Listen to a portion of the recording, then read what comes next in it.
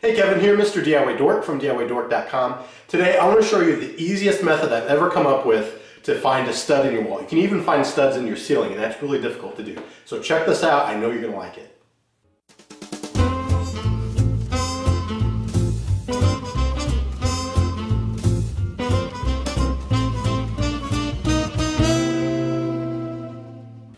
Alright, now if you've seen my other stud finding video, you've seen my method of taking an outlet or even a light switch, pulling the plate off, hammering a little nail to figure out which side the stud's on, because that little box in there is mounted to a stud in the wall. Once you find that single stud, you should be able to measure either side of it in a certain dimension to be able to find the other studs. Now I was using 16 inches on center because most houses are built that way, but I did get a lot of comments saying that not every wall is built that way, and they're not all 16 inches on center.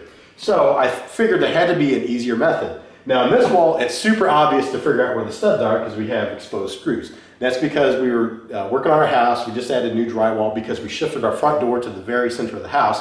We had to add a new piece of drywall. So I figured this would be perfect to show this method. So check this out. This is really simple.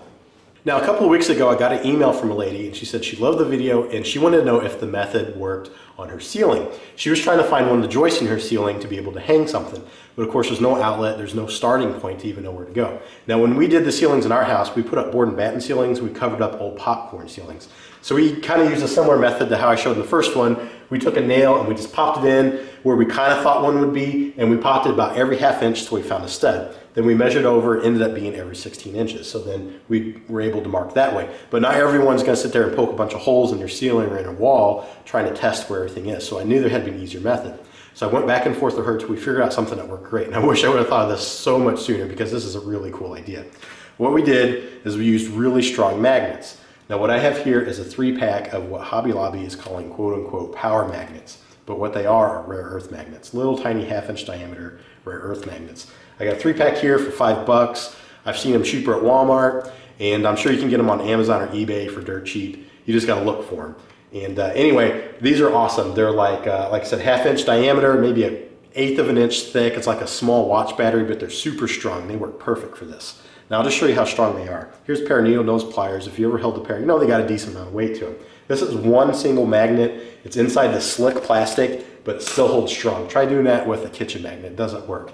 You can sit there and shake this thing and it's not really going to come off. You have to give it a lot of force for it to fling off. So these things are strong. Now, if you fast forward to some of my other videos on my channel, recently I made a cool little kind of decorative magnet set using those rare earth magnets. And I called them mini log magnets. They were just little, I cut up sticks in the yard and I put the magnet on the end, and it kind of looks like a tree's growing out of your fridge or your message board or whatever. So I thought I could adapt it to this and it'd be a perfect stud finding idea. So instead of using a stick, you could use a dowel rod, maybe a 3/4 inch diameter or 1 inch. You drill out the back and you glue in one of these magnets. I'll link to the video how I made this. You can just substitute a dowel rod and it'll work perfect.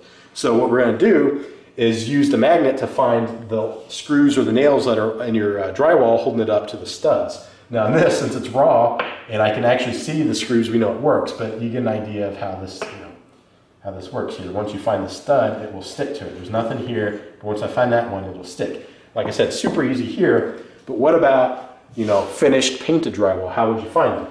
So what you do is just go real slow until you find one, and you'll feel it pull, and then you'll be able to let go, and it's holding on, okay? So you can take a little piece of painter's tape, stick it right on that spot. You know there's one there. You can take a level off that line. It should be one. If you want to test again, just go around until you think you're going to find one. And there we go, there's another one. You take another piece of tape, stick it right there. Now you know there's a stud right there, so you can take a level and just kind of guesstimate. If you had to, just know for sure you could tap in a nail, but there's one there, it's gonna work perfect. So super simple idea, just using magnets and no math, no brains, no anything. You need just these little tiny magnets and a dowel rod. You don't even have to use a dowel rod if you want to. I just thought it'd be kind of cool to have something to hold on to. So I hope you like that. This is a no-brainer method that will definitely work to help you find the studs in your wall.